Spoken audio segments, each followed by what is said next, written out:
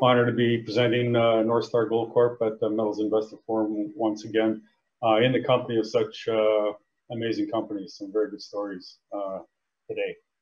Before I launch into things, the obligatory cautionary statement, I will be making some forward-looking statements. Prior to going public by way of a $3 million IPO earlier this year, Northstar operated as a private company focused primarily on gold exploration in northeastern Ontario in the Abitibi Greenstone Belt, and more recently in the Kirkland Lake District.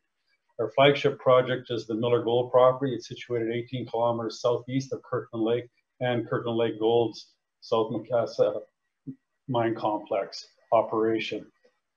The company also has two other 100% owned properties. The Bryce Gold property is situated about 35 kilometers southwest of Miller, an intrusive hosted VMS style gold property that the company's put $4 million in over the years. And our last project is the Milestone copper, nickel, cobalt property in the Tawagami Lake area. Part of our going public initiative involved augmenting the board structure and management. And you can see that we've got a highly experienced and accomplished group of mining and exploration and corporate development professionals, both on a junior and a global basis for major companies. On the share structure side of things, you've got 38.8 million shares outstanding right now, 47.3 on a fully diluted basis. Management and directors and insiders account for just under half of the shares in the company. We have a small 6% institutional holding, and our cash position is just under $1 million right now. We have no debt. So since we went announced, and since we got public earlier in January, we got a fairly consistent news flow. Immediately after listing and closing the IPO, we commenced what turned out to be a 5,000 meter phase 1 diamond drill program on the Miller Gold property. This program was interrupted by COVID-19 complications and concerns. We had to suspend drilling in early April, and during that time, prior to that, we closed the $1 million flow-through financing and didn't really get drilling again until middle of June. June 3rd, we reported results from the first 13 holes that we drilled. We managed to drill about 2,200 meters, and you can see we got 18 grams per ton over 3.9 meters in the number one vein, and we made a couple new gold discoveries on the property. Commencing getting drilling going again in mid-June. Also, we commenced a $350,000 integrated geophysics program on the Miller property involving gravity, 3D, IP, and mag. And then, as you mentioned earlier, Gwen, on September 2nd, the company announced the remainder of our phase 1 drill results to date. You can see that we've got some high-grade 19.4 grams over 4.4 meters, and some within some very broad and compelling lower grade near surface intervals associated with the allied cyanide. So getting to the property, the Miller Gold property is situated, it shares a number of very important geological characteristics with deposits in the Kirkland Lake District. The number one being that the style of mineralization is it's primarily high-grade gold and tellurides associated in quartz veins. And tellurides are not a common component for mineral deposits, but when it's present, it's generally part of a very large mineralizing system, such as the Kirkland Lake Camp. Over 25 million ounces of gold have come out of the Kirkland Camp from seven mines, so it's a great location. Miller also shares similar age rock types as the Kirkland Lake Camp, albeit we have more of a volcanic component, and mineralization of the properties are straddle first order structures that are connected to the Cadillac Larder Break, and in the Miller Gold instance, we have the Catherine Fault, which rips through the property and joins the Cadillac Break. So the inference is that we've got all these similarities and similar style of mineralization that the Miller Gold property could be tapping the same gold source for the Kirkland camp, albeit we're much shallower exploration so far, so it's early days. The Miller property was acquired by Northstar in 2012 by staking. Prior to the commencement of this program, we had $2 million into it, and we conducted 2 drill programs on it. The property is situated over a 3-kilometer by 2-kilometer area of high intense alteration and gold mineralization associated with the emplacement of 3 cyanide stocks and the Catherine fault structure, which I talked about earlier, that seems to be controlling things.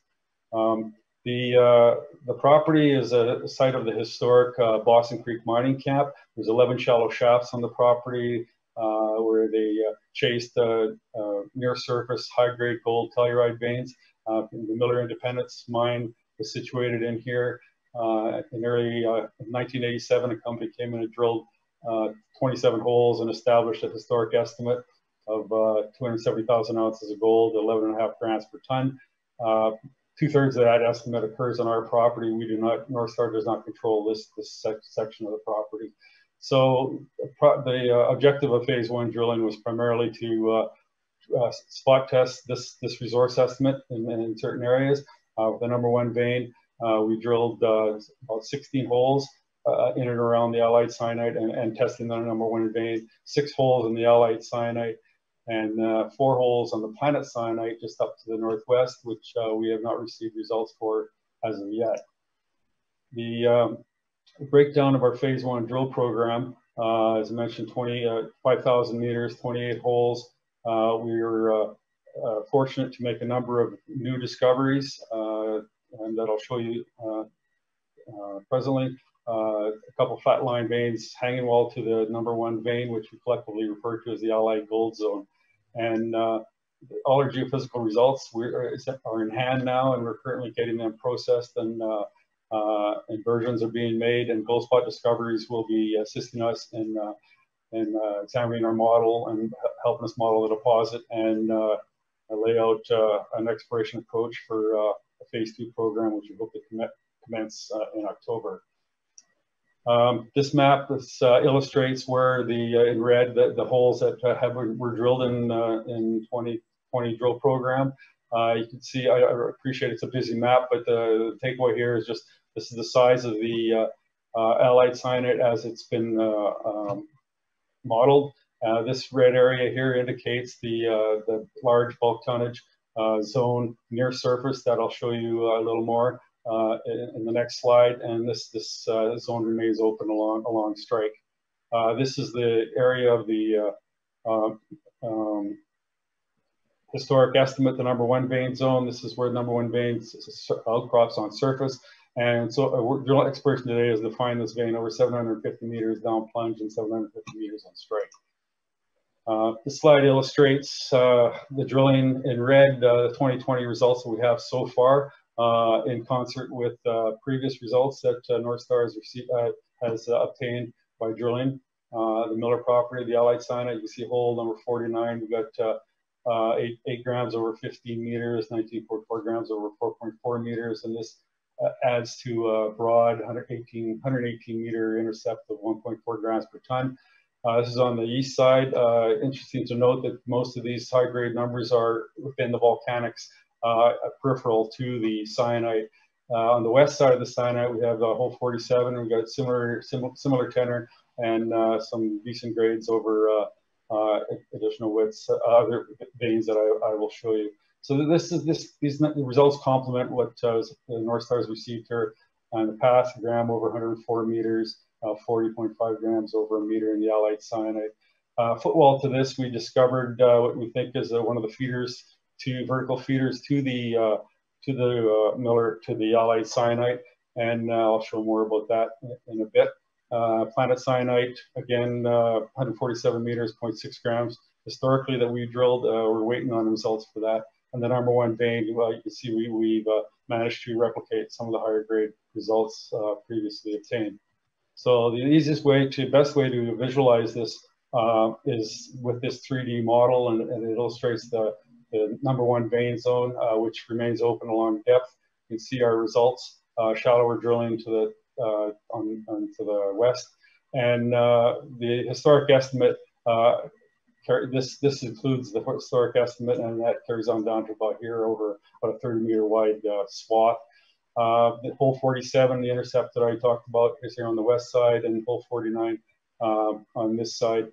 And you can see that we've got 3 new vein discoveries here, and collectively refer to this as the Allied Cyanide Gold Zone. So it remains open along strike, and we're not sure what's going on at depth just yet.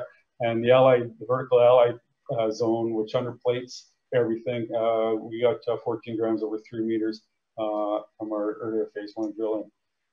Quickly, the planet Cyanite is situated about 1 kilometer northwest of Alva Allied. I mentioned we put 4 holes into here. We're still waiting on the results, but you can see it's a similar story.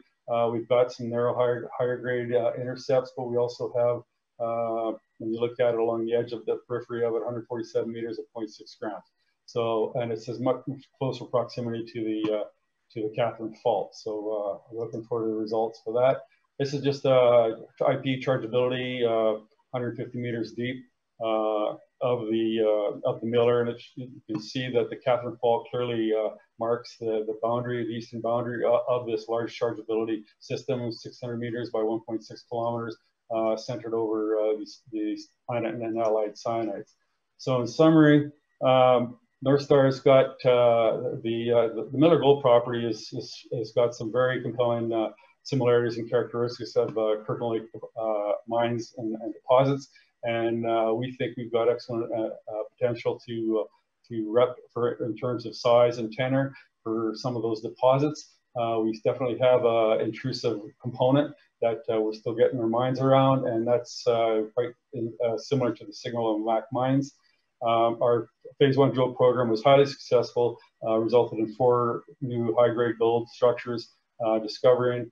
We've got a very tight share structure, accomplished board and management, and there's more to come. We're currently positioning to undertake a 4,000 meter phase 2 drill program this fall. Thank you so much.